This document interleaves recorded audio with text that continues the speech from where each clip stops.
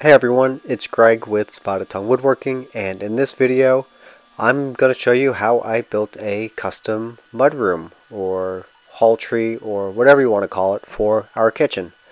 It's been a while since I've created a build video, and there's a good reason for that. One of them is I am incredibly busy. Another one is that we now have 3 children and 3 kids. A lot of busyness means it is hard to find time not only to record but to also record audio. Right now the kids won't go to sleep and I'm running back and forth trying to keep them in their beds. So along with raising kids and trying to run a small business, I also have projects to take care of around the house, and this is a small project that really completed our kitchen and dining room. It started with sheet goods, as all cabinet projects do. Break down the sheet goods into my box sizes using a series of dominoes and pocket screws to hold everything together, and then we're off to milling rough lumber to finished lumber for all my face frames and door parts. Part of what I've done early this year is try to invest in a few pieces of equipment that really change how I do things and improve my efficiency. One of them was that Craig pocket hole machine. It's not the best, but it's better than what I had. I've done things a lot quicker, and here I am trying to find the glue or my screw gun to be able to put these face frames together. That's one of the problems I still deal with, is organization. I'm not very organized, and it does slow down how I do things in the shop. I would love to hear your suggestions for how I can increase my organization and also increase my efficiency. Until then, I'm going to keep walking around and looking for things and hoping I can remember where I put them. To some extent, I feel like I'm in a weird position between the traditional face frame style cabinets and then your new, more European style frameless cabinets, where I kind of bounce back between each as I see fit for each different project that I take on. This is a face frame project because it will have openings that I want to try to show that are square. So the face frames were there, the face frames for the doors, just to also help me be able to set it and scribe pieces to place. After trying to fiddle around with router tables and router bits for making my doors, I finally settled on just making my door shaker panel doors on the table saw, using a dado stack and cutting out my rails and stiles that way. I found I was able to get really good accuracy very consistently, and then for my shaker panels, I actually found that I enjoyed back cutting 1/2 inch material, so you get the flat panel look, but then also you get a thicker, more robust door that has increased weight and just feels like a more quality project than your standard 1/4 inch or 5mm center panel. A nice little trick for improving the quality of the paint job, it starts way back before you assemble the doors, is I actually take a 1/16 round over bit and round over the inside edge of all of my shaker panels, or all my rails and stiles for the shaker doors. What that's going to do is that is going to help prevent paint bridging or building up between the rails and stiles and the panels when I paint, and it allows it to be easier to dig that out and keep a nice little shadow line all the way around, allowing the door panel to move and to float, but then also having a very clean line, again, all the way around. I've got a very simple method for putting my doors together. Is I set them in a pair of parallel clamps, check the diagonals, or the diagonals if you speak English, the diagonals to be the same size, and once everything is squared up, clamp it all in place, and then I'm actually just going to hit it with 5/8 brad nails to hold it together. And what that does is that allows me to have almost a production level of output, where in the clamps, nail it, and it's out of the clamps. So far, I haven't had any doors fail. I feel that I see a lot of other larger cabinet shops doing that procedure, so I feel confident in that. And now, just to ensure that all my doors and rails and stiles, make sure everything is flat and consistent thickness all the way through, I just run everything through the jump sander. And what that does is it flattens the doors, it gets rid of the highs and the low spots, and ensures that the doors are going to be consistent all the way across. After flattening everything, I'm going to square everything up. I do have a cool little reverse not an outfeed table, an infeed table, which allows me to square up the larger panels that way. And then after everything is squared up, back to the door, 1/16 router bit, round over on all the edges just to ease those edges, to help the paint, a rounded edge, an eased edge holds paint better than a sharp corner. That'll increase the durability, it feels better, it feels more professional. You finish sanding, and then door hinges, concealed hinges, so use the Craig jig, 35mm concealed cup hinges for your Bloom soft close hinges. Fairly standard procedure, and we're going to be off to the races very soon. Of course, I did mention that this is a face frame cabinet project, so with all my face frames, what I like to do is I like to hit them all again with that 1/16 round over bit and finish off a little bit of sandpaper before assembling the cabinet boxes to the face frames. And what I've found is the quickest and easiest way for me to do this is you have my face frames, have the face frames, and then to have pocket screws on all the sides to attach the face frame to the box. And the reason I do that is the face frames are on there, but if I need to adjust anything, I can take them off, put them back on, and it's a very nice, very good system that I'm happy with. Of course, the problem with having pocket screws all the way around on every side of my cabinet boxes means I got to cover up those pocket screws somehow. And what I've found, what I've really tried to focus on, not focus on doing, but little ways to really improve the quality and the appearance of my projects are little things like these fake raised panels. I shamelessly stole this idea from Mike Farrington, how he does his wainscoting on walls with 1/4" MDF, and so I thought, hey, maybe I can do this with cabinets. So what we do, you start with 3/16 hardboard, because the hardboard actually it paints very well. It's super smooth, very durable, paints well, rounds over, cuts, screws, routes, whatever, you name it, it works well. Cut out the frame, so cut out the center panel with a track saw, cut out the edges with the little trim saw, and put that on a flat panel on the back. And what you're going to end up with after you glue it and clamp it together, what you're going to end up with is a raised panel. Oh, not a raised panel, a shaker style panel that looks like it was made up as a 5-piece door or made up as solid HDF from a CNC. Very clean, will paint well, and it will hide those exposed ends and cover up those pocket screws. So with this build, not only are there going to be cabinets, this is a locker room, mudroom, hall tree style build with a shoe bench and an upright cabinet. So there is a bench top, and we're going with white oak for that bench top. I'm a big fan of white oak. I love the smell of it, I love the look of it, I love the feel of it. I love how it looks with an oil finish with that golden color. I love how it looks with a natural finish. White oak, I believe, is, in my opinion, the best wood to work with. It is pricey, it does cost a lot, super durable, super hard, and it is definitely worth the little extra money it costs. And it's a super simple glue up. Joint the board, plane the board, rip them to width, glue them up, and after they're glued up, I'm going to run them through the drum sander to get rid of those glue lines and square it up, and that's it. Not a whole lot. So let's go ahead, we'll pop these raised panels out of the cawls, the clamps that I've had them in. A little bit of glue that I'll need to cut out of the corners with them, but I'm very happy with how these came out and how they look. A little bit of paint on them, and they are going to be phenomenal. Take a little bit of chisel, clear out that glue. I used the 15-minute the quick and thick type bond, so that's why the glue is white. Didn't quite want to have to wait with the wood glue, and so now we have the panels, we have my cabinets. What we're going to do is, this is actually a very interesting component, because part of the build is I'm going to have recessed inset lighting in the underside of the upper cabinet.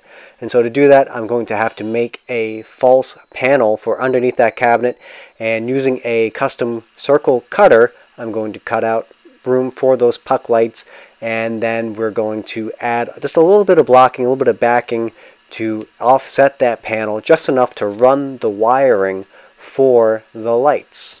With all of my projects, I really do like to try new things. Those puck lights are the new thing that I really want to try with this project. That was the bench top. Run it through the drum sander. Gonna square it up on the table saw so I have one side ripped or crosscut, rip, crosscut, rip, crosscut, rip, all the way around, kind of the 5-cut style method, and round over the edges. Add a chamfer to the bottom just to have just a little more edge detail, and we're going to sand it to 120 grit. And after sanding it to 120 grit, the beautiful white oak, I'm going to apply polyurethane. And a lot of people don't like how the polyurethane looks. It gives it that really yellow color. I like how that looks on white oak. I think it's very traditional and it holds up and matches a lot of different colors. Well, and speaking of colors, we're going to be going with, I believe the color is Anchors Away. If I recall correctly, well, I know it's the same color as the color we used for the lower cabinets in the kitchen when I built the kitchen. I just don't quite remember the color off the top of my head. I believe it is Anchors Away. Anchors Away is a deep navy, and I just had a leftover can of paint that I wanted to use up. So the paint had been sitting for a little bit, but I mixed it up and it seemed to be okay. Go ahead. This is actually one of the last projects that I'm going to spray with my HVLP gun. My compressor quit not too long after finishing this project up. I switched over to an airless sprayer, and if I had to have had used the airless sprayer with this project, I would have had to buy different paint. The HVLP, it is a slower spraying process, but it is radically more efficient than the airless sprayer. The airless sprayer uses about twice the amount of paint that you would expect to use with an HVLP gun. Have these large cabinets, and this large upright cabinet, the shelf pins with the, again, Craig, a lot of Craig jigs with this. And here's the part that I thought was really cool. I was actually practicing for another possible job, and this is going to be making up my own crown molding. And one of the things with the crown molding is there is no crown molding in the entire house. I've thought about running crown molding in the house, but I wanted something that's very clean, very modern, and what I wanted to do was that flat crown. I couldn't find any flat crown, so I had to make my own. I just bought some of the stock MDF from Lowe's, cut my 32 and my 58 degree corners, or my 38 and 52. Again, I don't remember off the top of my head. And what I'm going to do is I'm actually going to layer that crown on flat stock to make up that custom built up crown look. After building up my crowns, I'm going to again pre-paint everything. I have everything cut, everything's pre-painted, and I'll just have to cut the ends when I go to install things on site. And then you can see the puck lights fit phenomenally well in this recessed panel. I'm going to set those in there, and it's all going to be in place so that all I have to do is run the wires through the side of the cabinet, pop the panel in, screw it down from the top, and we're going to be ready for install. I'm going to apologize in advance for the poor camera work trying to film in this small corner of my kitchen. You can see where we'll start with the separate toe kick ladder piece. We're going to level that, and leveling that will just allow me to set the cabinets in place without having to worry as much as to leveling each individual cabinet. They can just sit on there and go into place. So we set the large cabinet in place first. You can see that there was an outlet back there. I have to cut the outlet out of the back, and that is the outlet to which I will actually be plugging the recessed lighting into instead of hardwiring it. Oh, I woke up a kid. Whoops. Alright, and before everyone gets upset that I woke up the baby, he's the third kid. You can wake him up. Nobody cares. Okay, that was wrong. I didn't mean to say that. He was going to wake up from his nap anyway. It was right about that time. I just happened to be working. So, back to handing him off to Mom. Back to where we're working.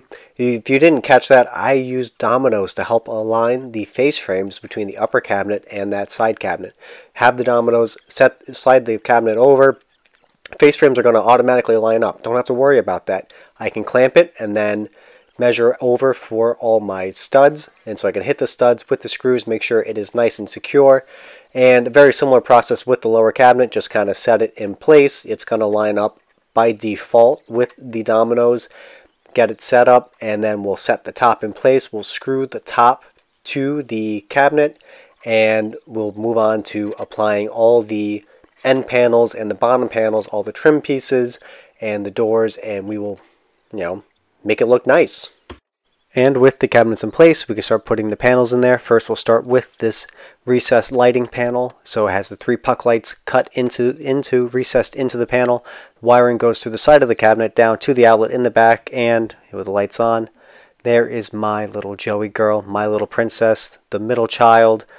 I am wrapped around her finger, and I love her to death.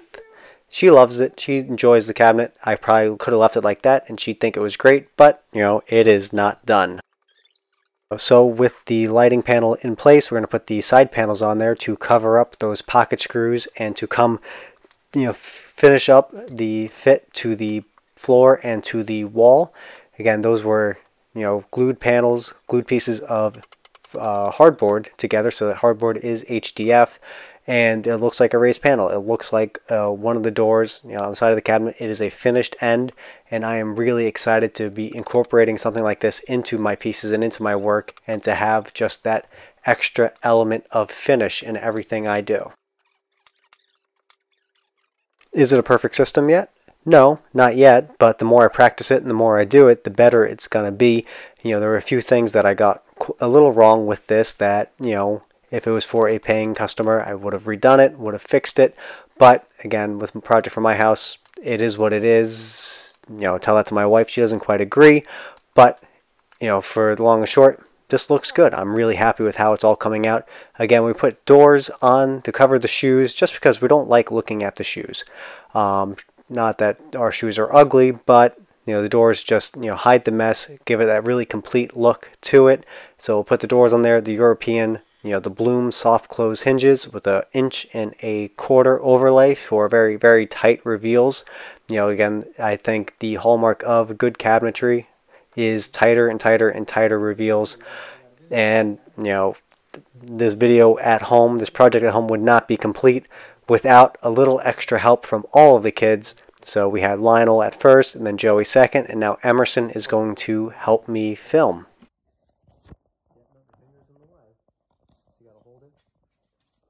See, like this? Yeah.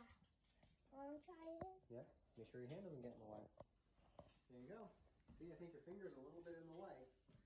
Is your hand in the way? Here, move this hand right there. Just like that. Now you can hold it. Hold it. Hold the camera. Yeah. There you go. See? Is that working? Yeah. All right. So so watch me put these on, okay? Good. I'm watching Daddy. And we were actually having a little bit of a sick day with Emerson today. It's why he is going to, you'll see it, he's still in his pajamas. But, him being sick, he is still eager to jump in there, help us out, help me out. And, I'm always, not that I'm ever nervous with him holding my drills. I just never know what he's going to put a hole into. Because, again, he's a 3.5-year-old boy. Then after that little extra help with getting that door on, we're going to start putting the trim pieces on. So there is my pre-finished crown molding. I had pre-cut it, and I had to trim the ends to fit the exact dimensions of the upper cabinets together. Again, with that, a little bit of tight bond, or that was star bond, a little bit of super glue to bring that miter tight together, finish quick, and just set the crown right on there and just pin it real quick in place, almost like a little hat. And we're going to have a nice reveal across, even with the door, bring that reveal all the way around the side of the cabinet. And then just for a little added element, I'm going to add a oak light rail, light trim, just to tie it in with the seat bench. I feel one of the trends that I'm seeing more and more with cabinetry is mixing painted elements with wooden elements, not just, wooden tops, painted bottoms, but having wooden elements in the cabinetry itself. So that was, just trying it out, see how I look, how I, feel about it, and I think I like it. So all the trim pieces are on, toe kicks are on, everything's on. We're going to drill for handles, hardware, and there it is. The mudroom, locker room, kitchen corner super organizer that we're going to use for backpacks and shoes and dog food and leashes and winter clothes and who knows what else we can stick in there. And if you made it to the end of this video, thank you. Thank you so much for taking the time to hear me ramble, watch me work, and if you got something of value from this channel, if you're not already subscribed, please hit the subscribe button, and hopefully we'll see you again.